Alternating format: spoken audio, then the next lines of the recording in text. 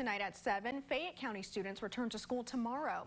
Danielle Miskell joins us now in the newsroom after speaking with the district superintendent about the new school year ahead. Danielle.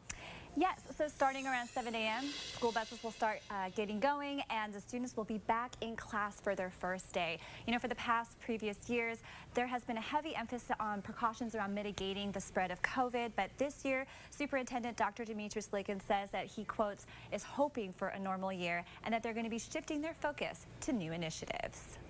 Everyone's excited to have our kids back in school.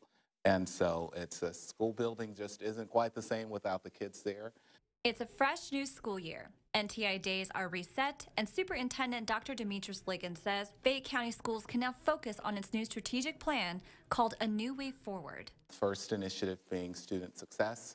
Second initiative being equity, diversity, inclusion, and belonging.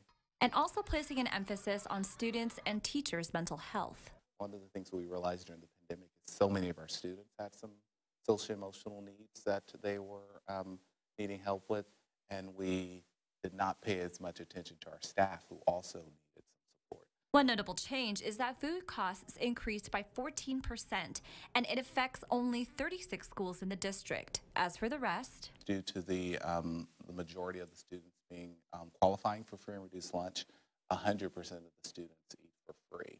And so that's at 49 of our 73 campus sites. As for mitigating the spread of COVID-19, Dr. Liggins says they're sticking to their either way is okay policy. We're providing masks, hand sanitizer, and all of the other precautions that are necessary. The outbreak of monkeypox has some parents concerned, but Dr. Liggins has some news of relief. You don't get it from shaking hands or from fist bumping, and so we're much less likely to have it spread at the school. In terms of staffing shortages, Dr. Liggins says they're fortunate. All bus routes are covered, and school resource officer positions have a 3-year plan. To ensure by the end of 3 years to have at least one full-time police officer at every single one of our campuses. So Dr. Liggins says that the district is still looking to fill what he calls their high needs positions. That's math and science teaching positions at the high school level, as well as special education. If you're interested in applying for those positions, head to our website. I'll have that linked up for you. Dr. Liggins says that some of those positions will actually receive additional stipends because they're difficult to fill. Reporting in the newsroom, I'm Danielle Miskell, Fox 56 News.